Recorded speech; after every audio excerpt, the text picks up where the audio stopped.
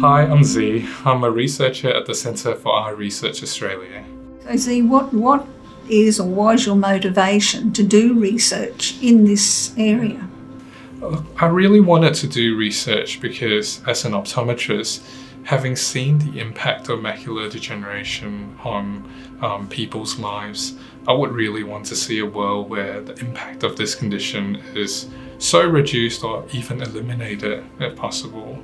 So the title of my project is Novel Prognostic Imaging Biomarkers for Improving Risk Stratification in the Early Stages of Age-Related Macular Degeneration, or in other words, trying to use new imaging to help us find people at high risk of progression in age-related macular degeneration. As an optometrist, I've seen many people walk in the door with these early signs of macular degeneration, and what we've learned over these years is that new technologies can really help transform how we manage these people with these early signs, such as detecting the disease early before we even see them using traditional methods, or even helping us try and tease out who's at perhaps greater risk or a lesser risk of progressing towards a later stage of the condition.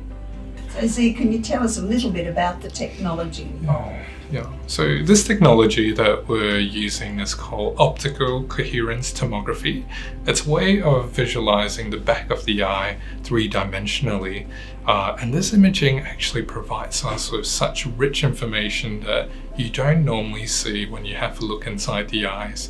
And how we hope to really exploit the information available in this imaging technology is by two ways. One, by really scrutinizing and seeing features as clinicians, features that seems to be associated with the progression of the disease, but also to complement that with recent advances in artificial intelligence that really helps make full use of this information that the naked eye may not necessarily be able to see. This research is being undertaken because the 1 in 7 Australians with the early signs of age-related macular degeneration is quite a large group, and not every one of these 1 in 7 Australians will go on to develop vision-threatening complications. But trying to find out who amongst all these people that will go on to progress is quite difficult, and that's why this research is really being undertaken to help us identify those people at the highest risk. We really hope to have an impact on improving how we use our limited healthcare resources by making sure that those at highest risk of progression are the people that we really look after carefully.